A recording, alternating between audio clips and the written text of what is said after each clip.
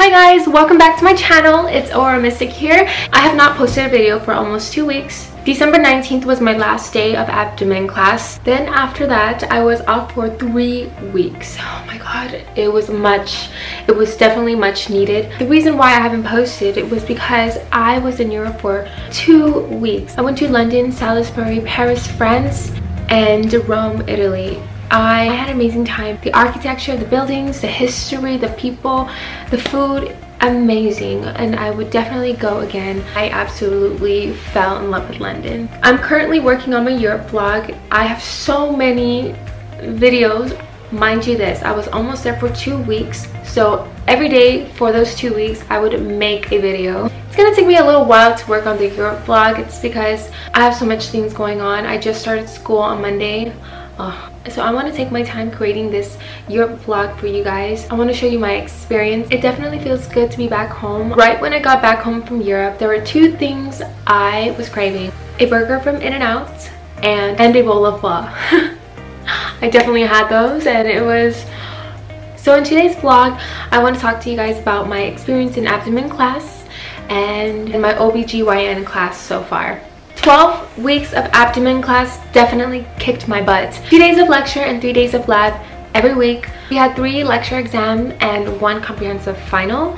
And for lab days, we had 4 protocol exams. We learned how to scan the liver, gallbladder, pancreas, kidneys, spleen, and a little bit of thyroid. We didn't have much time to practice on the thyroid. I believe we only had 2 days to practice. And that's the reason why our thyroid exam didn't count as much. That was only 10% of our grade. I would say my favorite organ to scan, to survey, the pancreas and the kidney. That was really cool. My least favorite, well, I thought it was tough, was the thyroid. I think it's just because we didn't have much time to practice scanning the thyroid. That's why it was hard for me. For abdomen class, we did have a workbook that goes along with a textbook. Every week we had a quiz. Every week we would have to turn in our homework, which it wasn't so bad. It was not hard. I really enjoyed learning the pathology for abdomen. Abdomen class was fun. A lot to learn. So many things you have to memorize. There was a lot of organs you have to learn in abdomen class. It was definitely a great experience. I learned a lot in the class. Whew, that comprehensive final was extremely hard. There go pass! Time to celebrate! I'm very happy that I passed my abdomen class. Now on to the next, which is OBGYN. Okay, I completed my first week of OBGYN class. I am absolutely enjoying my class so far. It's because of the professor. She is amazing. She is so amazing that she makes you remember everything she had said after our class is over. Her style of teaching definitely suits me. She makes you stick everything in your head by the end of the day. OB is just like abdomen. It's a 12-week course. So here's my heavy textbook for the class, Obstetrics and Gynecology 4th edition. It's a thick, heavy book. I'm going to learn a lot in this class. Here's this workbook that comes with the textbook.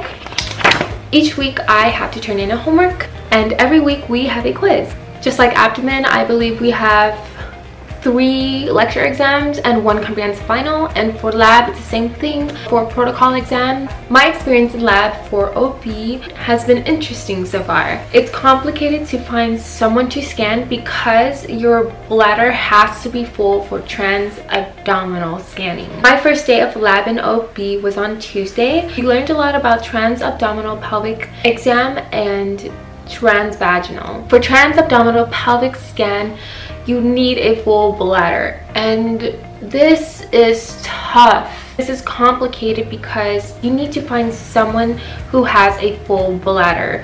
It was hard for some of my classmates to have a full bladder. On Tuesday, Wednesday, and Friday, I made sure to drink lots of water and Red Bull just so my classmates can practice their scanning on me. I remember being scanned back to back for an hour by 2 people. Whew, my bladder was so full. Even me lying on the bed, I learned from my classmates scanning me. I'm observing the TV monitor. I'm observing how she's scanning. That's also another way you learn, by observing others. Reasons for bladder filling: it pushes bladder superiorly, pushes loops of bowel out of view, provides acoustic window for uterus and adnexa. You have right and left adnexa, which are the areas of the fallopian tube and the ovaries. Provides anatomic reference point, provides for assessments of mass mobility, and provides for mass comparison. I did learn this last week in lecture. Now I'm going to show you some of my shots that I took. I did have to show my professor my shots so she can check them through if I'm doing everything correctly, and if there is something wrong with my picture, she will point it out and tell me how to fix it. So first off, right here, this is a shot of my uterus. This anechoic area right here is my full urinary bladder. As you can see, there's this bright echogenic line. Guess what that is? That bright echogenic line is my IUD, my birth control. It's so cool, you can see that. This whole thing right here is the uterus, and then the fundus, you see the fundus, body, cervix, and the vaginal canal, and this is the first complete shot. This is in Sag View Mid. In my next shot, you are going to see, it's another mid shot actually, right here. The second shot is actually the same shot as the first, Sag Uterus Mid with measurement. So from here, I measured from superior to inferior and A and P. This is my second shot with measurement. So this is my third shot. I need a lot of practice on this one because for me, it's difficult to find the endometrium. Right here, I put an X in measurement on the bright echogenic line because I thought it was an endometrium. But when I showed my professor my picture, she marked me off because it's supposed to be right there. You're supposed to measure from echogenic line to echogenic line. And where she marked, you can see the area is mid-gray. Where she marked me from the black dot to the black dot, that's where you're supposed to measure. Sag pelvis R1 and Sag pelvis R2, the uterus gets smaller. Sag pelvis R3, and in this shot you are going to see the ovaries, and with the ovaries you have to turn on the color Doppler. In this shot you will see the iliac artery below the ovary. Right here is the ovary. One of the biggest indicators to find out how the ovary looks like on ultrasound is you can see the follicles inside the ovaries. You can see black anechoic circles, which are the follicles. The next shot is the Sag pelvis R4, R meaning right. You see a straight echogenic line. I have to turn on color Doppler for this shot to see the iliac vessels. I also had to do the left side as well, look for the left ovary. So these are all Sag shots. I still have to learn it in transverse, which we will be learning next week. So those are my shots for ya. I don't think we can scan transvaginal.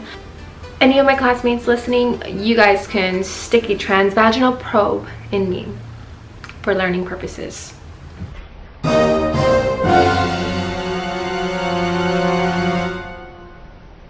I want to be ready before externship starts. All my notes for lab class. Here you go. This was my first day of lab class. There's some drawings, as you can see, of my uterus. Beautiful, isn't it? This white notebook is for lecture classes. Oh, I wrote so many notes on the first day of class. Time is going by so fast, guys. Once I'm done with OP, I enter vascular class, and after vascular, I start externship. Time is going by so fast.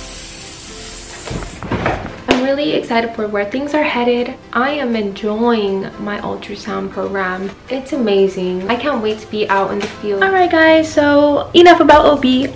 My video is about to come to an end, unfortunately, but it's only been a week since I've been in OP. Hope you guys enjoyed my video. Please don't forget to like and subscribe. I hope you guys, oh my god, I'm doing a lot of hand movements right now. Anyways, I hope you guys enjoyed listening to my experience on abdomen and OP. Thank you so much for your support. Thank you guys for watching. See you guys in my next video. Bye guys, Happy New Year. Remember, you guys are amazing people. Stay optimistic, stay happy, stay smiling all the time. Never let anything get in your way. Overcome obstacles, love yourself. Never doubt yourself. You guys can do anything, put your mind to it, and make your dreams come true. Work hard, stay healthy. Don't ever let people bring you down. Don't let them say you can't do this, because you can. And more importantly, live life to the fullest. Stay awesome. Sorry, I was not finished with my video. That was the last thing I had in mind. I had to tell you guys. Those were my thoughts, and I had to let it out for you guys. Bye.